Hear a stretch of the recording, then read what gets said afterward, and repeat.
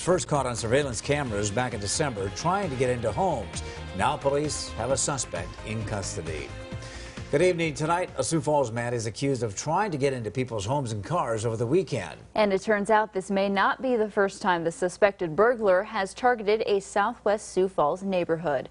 KELOLAND's Kelly Volk joins us from our newsroom with the latest from police and one homeowner's reaction. Kelly? Yeah, good evening. Police arrested 19-year-old Mark Belenci early Saturday morning in the Brent Ridge Circle area after someone reported a suspicious person. Authorities say he's accused of trying to get into 13 houses and cars just that day. Patrick Major captured this video on his surveillance system Saturday morning. He sees my lights are on, so he doesn't try to attempt to come into my house. That same morning, police arrested Mark Belenci.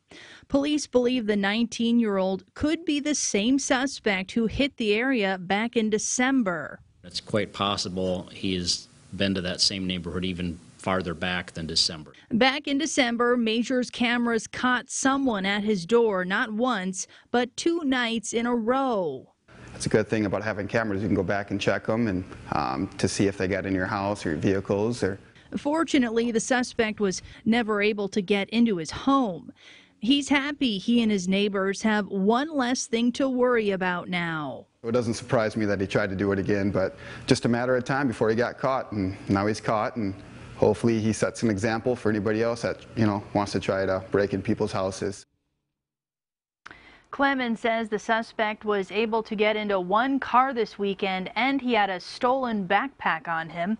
Right now, he faces several charges in connection to this weekend's arrest, including 6 counts of first-degree burglary. Clemens says he'll likely face more charges once they get a chance to talk with more homeowners.